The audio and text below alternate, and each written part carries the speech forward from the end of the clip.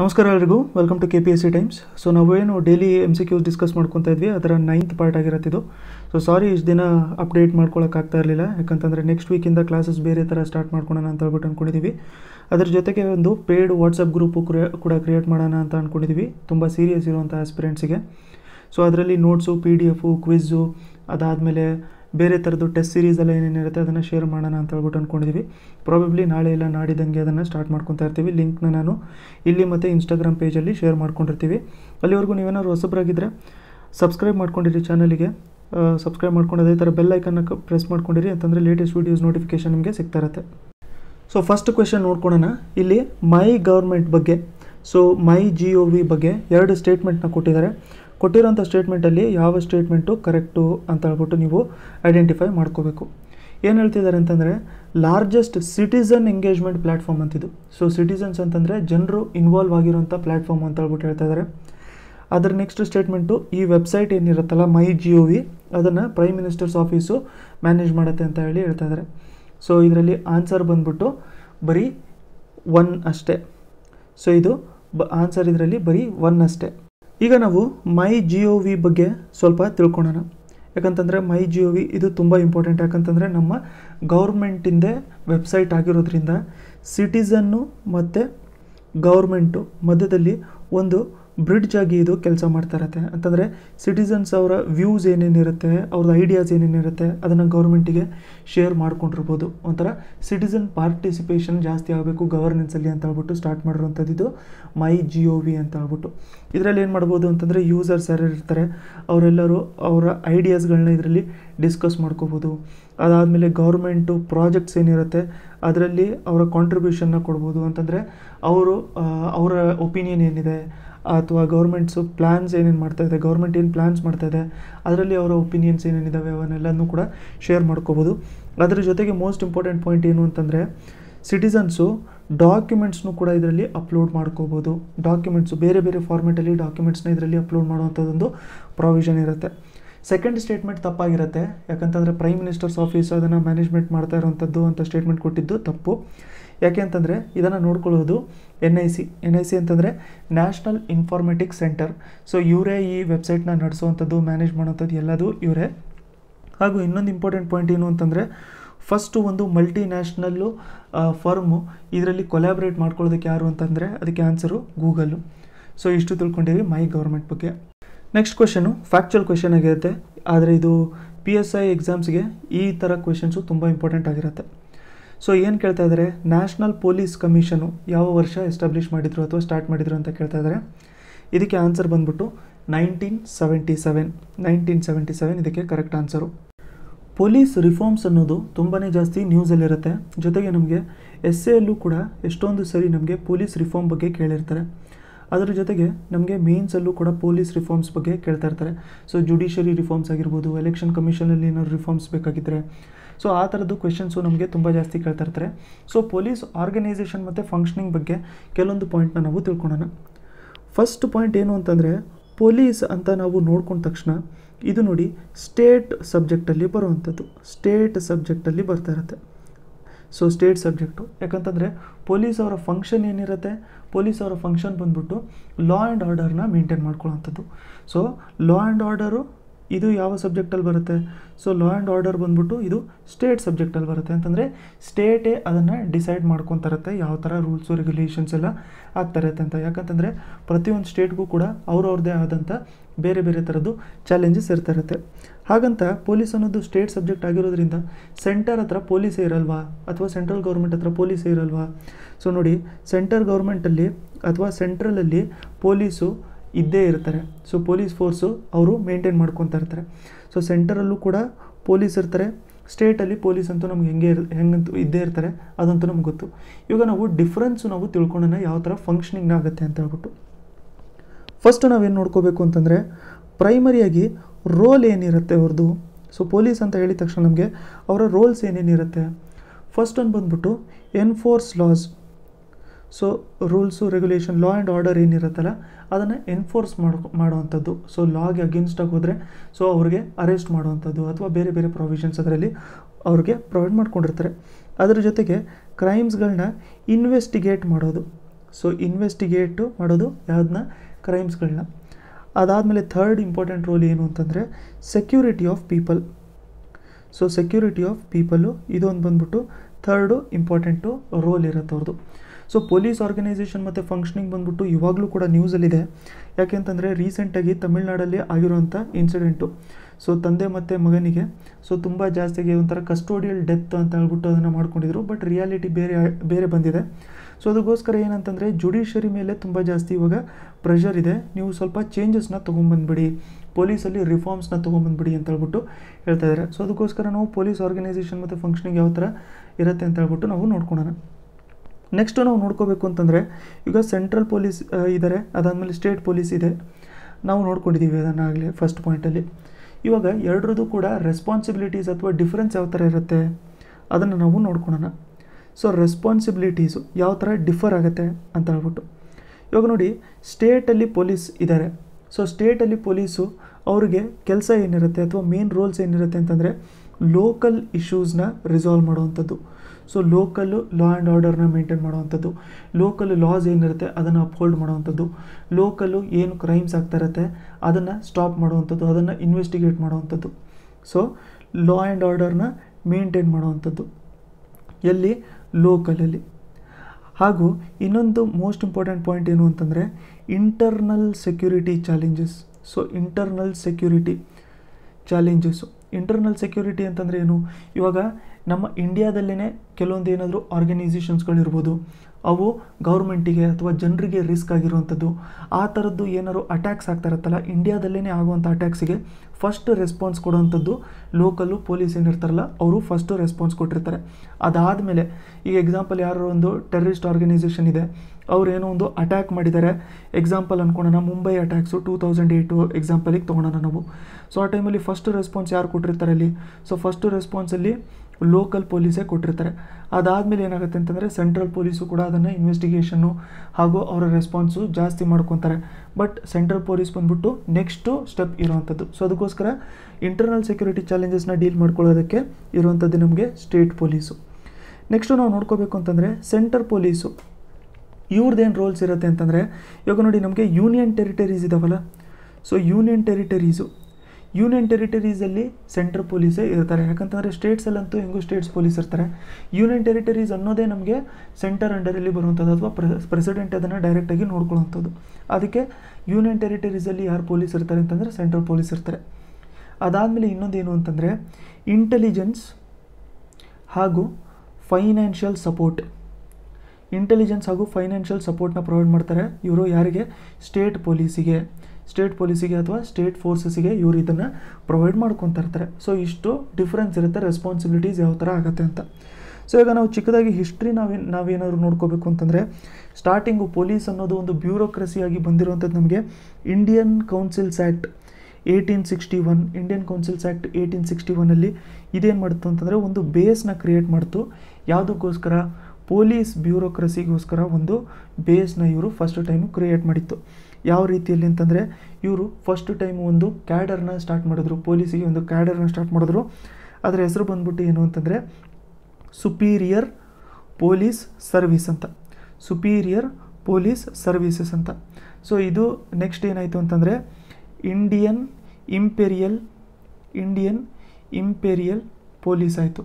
So Indian imperial police ಆಯಿತು. ಅದಾದಮೇಲೆ ಇದು ಇಂಡಿಯನ್ ಪೊಲೀಸ್ ಸರ್ವಿಸ್ ಆಗಿರುವಂಥದ್ದು. ಸೊ ಸ್ಟಾರ್ಟಿಂಗ್ ಯಾವುದಿತ್ತು ಅಂತಂದರೆ ಸುಪೀರಿಯರ್ ಪೊಲೀಸ್ ಸರ್ವಿಸ್ ಇತ್ತು, ಅದಾದಮೇಲೆ ಇಂಡಿಯನ್ ಇಂಪೀರಿಯಲ್ ಪೊಲೀಸ್ ಇತ್ತು, ಅದಾದಮೇಲೆ ಇಂಡಿಯನ್ ಪೊಲೀಸ್ ಸರ್ವಿಸ್ ಆಗಿರುವಂಥದ್ದು. ಸೊ ಇವೆರಡು ನೋಡಿ, ಸುಪೀರಿಯರ್ ಪೊಲೀಸ್ ಸರ್ವಿಸ್ ಆಗಿರ್ಬೋದು, ಇಂಡಿಯನ್ ಇಂಪೀರಿಯಲ್ ಪೊಲೀಸ್ ಆಗಿರ್ಬೋದು, ಇವೆಲ್ಲದು ಬ್ರಿಟಿಷ್ ಟೈಮಲ್ಲಿ ಇದ್ದಿದ್ದಂಥದ್ದು. ಆ ಟೈಮಲ್ಲಿ ಹೈಯೆಸ್ಟ್ ರ್ಯಾಂಕಿಂಗ್ ಏನಿತ್ತು, ಹೈಯೆಸ್ಟ್ ರ್ಯಾಂಕು ಯಾರ್ದಿತ್ತು ಅಂತಂದರೆ ಇನ್ಸ್ಪೆಕ್ಟರ್ ಜನರಲ್ ಇರ್ತಾಯಿದ್ರು ಪ್ರತಿ ಪ್ರಾವಿನ್ಸಿಗೂ. ಸೊ ಪ್ರತಿ ಪ್ರಾವಿನ್ಸಿಗೂ ಇಲ್ಲಿ ಇನ್ಸ್ಪೆಕ್ಟರ್ ಜನರಲ್ ಇರ್ತಾಯಿದ್ರು. ಅದಾದಮೇಲೆ ಏನಾಯಿತು ಅಂತಂದರೆ ನಮಗೆ ನಮ್ಮ ಕಾನ್ಸ್ಟಿಟ್ಯೂಷನ್ ಬಂತು. ನಮ್ಮ ಕಾನ್ಸ್ಟಿಟ್ಯೂಷನಲ್ಲಿ ಆರ್ಟಿಕಲ್ 312 ಸಬ್ ಕ್ಲಾಸ್ 2 ಯಾವ ಪಾರ್ಟಲ್ಲಿ ಬರುತ್ತೆ ಅಂತಂದರೆ ಇದು, ಸೊ ಇದು ನೋಡಿ ಪಾರ್ಟ್ ಬಂದ್ಬಿಟ್ಟು ಪಾರ್ಟ್ 14 ಆಫ್ ಇಂಡಿಯನ್ ಕಾನ್ಸ್ಟಿಟ್ಯೂಷನಲ್ಲಿ ಏನು ಹೇಳ್ತು ಅಂತಂದರೆ ಇಂಡಿಯನ್ ಪೊಲೀಸ್ ಸರ್ವಿಸ್ನ ಸ್ಟಾರ್ಟ್ ಮಾಡ್ಕೊಂಡಿರಬೇಕು ಅಂತ ಹೇಳ್ಬಿಟ್ಟು ಇದರಲ್ಲಿ ಹೇಳಿದರು. ಸೊ ಈಗ ಒಂದ್ಸರಿ ನಾವು ಹೈರಾರ್ಕಿನೂ ಕೂಡ ಇದರಲ್ಲಿ ನೋಡ್ಕೊಂಡಿರೋಣ, ಟಾಪ್ ಟು ಬಾಟಮು ಯಾರ್ಯಾರು ಬರ್ತಾರೆ ಅಂತ. ಸೊ ಫಸ್ಟು ನಾವು ನೋಡ್ಕೋಬೇಕು ಅಂತಂದರೆ ಇಲ್ಲಿ ನಮಗೆ DGP ಬರ್ತಾರೆ. ಸೊ ಡಿ ಜಿ ಪಿ ಬರ್ತಾರೆ. ಡಿ ಜಿ ಪಿ ಅಂತಂದರೆ ಡೈರೆಕ್ಟರ್ ಜನರಲ್ ಆಫ್ ಪೊಲೀಸ್. ಅದಾದಮೇಲೆ ಎ ಡಿ ಜಿ ಪಿ ಬರ್ತಾರೆ ಅಂತಂದರೆ director general of ಪೊಲೀಸಿಗೆ additional ಸಪೋರ್ಟ್ನ provide ಮಾಡ್ಕೊಳ್ಳೋದಕ್ಕೆ, extra ಸೆಕ್ಷನ್ಸ್ನ ನೋಡ್ಕೊಳ್ಳೋದಕ್ಕೋಸ್ಕರ, extra ಟೆರಿಟರೀಸ್ನ ನೋಡ್ಕೊಳ್ಳೋದಕ್ಕೋಸ್ಕರ A D G P ಇರ್ತಾರೆ. ಎ ಡಿ ಜಿ ಪಿ ಕೆಳಗಡೆ ಯಾರು ಇರ್ತಾರೆ ಅಂತಂದರೆ ಇಲ್ಲಿ ಐ ಜಿ ಪಿ ಇರ್ತಾರೆ. ಐ ಜಿ ಪಿ ಅಂತಂದರೆ ನಮಗೆ ಇನ್ಸ್ಪೆಕ್ಟರ್ ಜನರಲ್ ಆಫ್ ಪೊಲೀಸ್ ಇರ್ತಾರೆ. So inspector general of ಪೊಲೀಸಿಗೆ support ಕೊಡೋದಕ್ಕೆ ಡಿ ಐ ಜಿ ಪಿ ಇರ್ತಾರೆ ಅಂತಂದರೆ deputy I G P. So deputy ಅಥವಾ ಅಡಿಷ್ನಲ್ಲು ಇದು ಸಿಮಿಲರ್ ರೋಲ್ಸು ಇರುತ್ತೆ. So D I G P ಕೆಳಗಡೆ ಯಾರು ಇರ್ತಾರೆ ಅಂತಂದರೆ ಇಲ್ಲಿ ನಮಗೆ ಎಸ್ ಎಸ್ ಪಿ ಇರ್ತಾರೆ ಅಂತಂದರೆ ಸೀನಿಯರ್ ಸೂಪರಿಂಟೆಂಡೆಂಟ್ ಆಫ್ ಪೊಲೀಸ್ ಇರ್ತಾರೆ. ಎಸ್ ಎಸ್ ಪಿ ಇರ್ತಾರೆ. ಎಸ್ ಎಸ್ ಪಿ ಕೆಳಗಡೆ ಎಸ್ ಪಿ ಇರ್ತಾರೆ. ಎಸ್ ಪಿ ಬಂದ್ಬಿಟ್ಟು superintendent of police. S P ಕೆಳಗಡೆ ಬಂದ್ಬಿಟ್ಟು ನಮಗೆ ಯಾರು ಇರ್ತಾರೆ, ಅಡಿಷ್ನಲ್ ಎಸ್ ಪಿ ಇರ್ತಾರೆ. ಅಡಿಷ್ನಲ್ ಎಸ್ ಪಿ ಇರ್ತಾರೆ. So additional S P additional superintendent of police. ಅದಾದಮೇಲೆ ನಮಗೆ ಅಡಿಷ್ನಲ್ ಸೂಪರಿಂಟೆಂಡೆಂಟ್ ಆಫ್ ಪೊಲೀಸ್ ಕೆಳಗಡೆ ಅಸಿಸ್ಟೆಂಟ್ ಎಸ್ ಪಿ ಅಥವಾ ಡಿ ವೈ ಎಸ್ ಪಿ ಅಂತ ಹೇಳ್ಬಿಟ್ಟು ಕರಿತೀವಲ್ಲ, ಸೊ ಅವ್ರು ಇರ್ತಾರೆ. ಸೊ ಅವರ ಕೆಳಗಡೆ ಯಾರು ಇರ್ತಾರೆ ಅಂತಂದರೆ ಅವರ ಕೆಳಗಡೆ ನಮಗೆ ಇನ್ಸ್ಪೆಕ್ಟರ್ ಇರ್ತಾರೆ. ಅವ್ರ ಕೆಳಗಡೆ ನಮಗೆ ಸಬ್ ಇನ್ಸ್ಪೆಕ್ಟರ್ ಇರ್ತಾರೆ. ಅವ್ರ ಕೆಳಗಡೆ ನಮಗೆ ಅಸಿಸ್ಟೆಂಟ್ ಸಬ್ ಇನ್ಸ್ಪೆಕ್ಟರ್ ಇರ್ತಾರೆ. ಅವ್ರ ಕೆಳಗಡೆ ನಮಗೆ ಹೆಡ್ ಕಾನ್ಸ್ಟೇಬಲು ಮತ್ತು ಕಾನ್ಸ್ಟೇಬಲು. ಸೊ ಇದರಲ್ಲಿ ನಾವೇನು ನೋಡ್ಕೋಬೇಕು ಅಂತಂದರೆ ಈಗ 100% ನಮ್ಮ ಪೊಲೀಸ್ ಏನಿದೆಯಲ್ಲ ಅದರಲ್ಲಿ ಬರೀ 1% ಅಷ್ಟು ಫೋರ್ಸಸ್ಸು ಇಲ್ಲಿ ಡಿ ಜಿ ಪಿಯಿಂದ ಹಿಡಿದ್ಬಿಟ್ಟು ನಮಗೆ ಅಡಿಷ್ನಲ್ ಎಸ್ ಪಿವರೆಗೂ ಇರುವಂಥದ್ದು. ಇದು ಬಂದ್ಬಿಟ್ಟು ನಮಗೆ ಅಡಿಷ್ನಲ್ ಎಸ್ ಪಿ ಅಲ್ಲ ಸಾರಿ ಡಿ ವೈ ಎಸ್ ಪಿವರೆಗೂ ಇರುವಂಥದ್ದು ನಮಗೆ ಫೋರ್ಸಸ್ ಇದು. ಸೊ ಇಲ್ಲಿಂದ ಹಿಡಿದ್ಬಿಟ್ಟು ಡಿ ವೈ ಎಸ್ ಪಿವರೆಗೂ ನಮಗೆ 1% ಫೋರ್ಸಸ್ ಇದ್ದಾರೆ ಅಂತಂದರೆ ಇಡೀ ಇಂಡಿಯಾದಲ್ಲಿ 100 ಜನ ಪೊಲೀಸ್ ಇದ್ದಾರೆ ಅಂತ ಹೇಳ್ಬಿಟ್ಟು ಅಂದ್ಕೊಳ್ಳೋಣ. 100 ಪೊಲೀಸ್ ಇದ್ದಾರೆ ಅಂತಂದರೆ ಅದರಲ್ಲಿ ಬರೀ 1% ಈ ಟಾಪ್ ಪೋಸ್ಟಲ್ಲಿ ಇರುವಂಥದ್ದು.